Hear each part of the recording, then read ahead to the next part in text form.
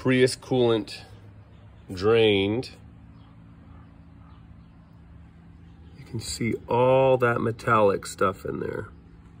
And here is it all just kind of healed in. So that's the thing. This stuff floats around your system.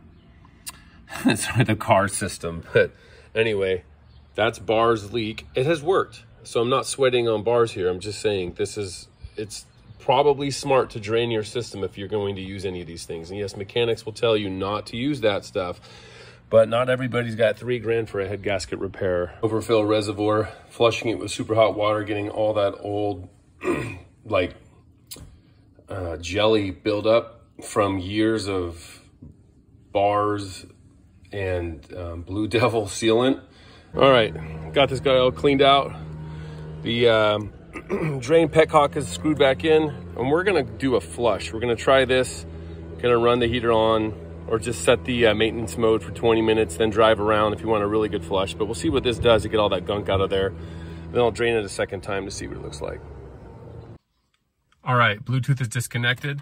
Turn the power button on, gas pedal twice, hold brake, put in neutral, gas pedal twice, hold down brake, put in park, and press gas pedal twice again, and then maintenance mode should come up and push power. There you go, maintenance mode is on. All right, we are about 10 minutes into the maintenance mode, burping the system.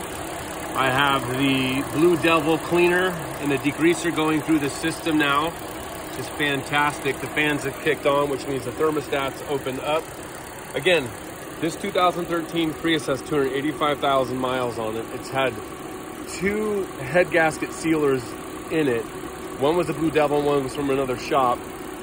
And, you know, when I drained it, it was so gummed up and gunky, but the car only overheated at about 1 hour on the freeway, consistently going uphill, which means something was clogged up. So hopefully this does the trick. So I'm gonna go in and see if that heater's getting warm finally, because once you drain your antifreeze in this, if you don't burp this system, it's not going to run through the heater. But the other thing is I have a cleaner in here, so there is stuff in here, so don't be alarmed. There's a cleaner going through here, and I'm gonna run this for about an hour or two, burp the system, get the heater to work, and then do this all over again just to clear this out.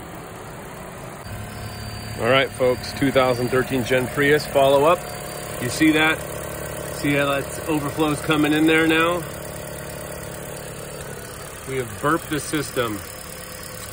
I cannot stress this enough. If you're gonna change your own coolant, I highly recommend, especially if you've had a gasket sealer in here, to put in a cleanser through here, take this out, clean it, get that gunk out, but you're gonna have to elevate this up for this in maintenance mode. You gotta burp all these bubbles out, otherwise your heater's not gonna work and you're gonna have air pockets in the system. So to reiterate, Gen 3 Prius, you can open the petcock if you have got some room underneath, like I did without pulling the paneling out. Close it back up, clean this up, get some radiator cleaner. Got some vapors coming out of there, interesting. Anyway, so I'm gonna run this for about 20 minutes. But anyway, the system's been burped. I'm gonna make sure I got enough radiator fluid in here, but that's it. All right. But this is the second time I bled this because I ran the chemical stuff, the Blue Devil cleaner and degreaser through it. So I did that the first time on maintenance mode because the heater wasn't coming on. But yeah, you can see that line's getting lower and lower. So far I've put in about 3/4 of a gallon. I don't know how much more this will take in total, but we'll see how it goes.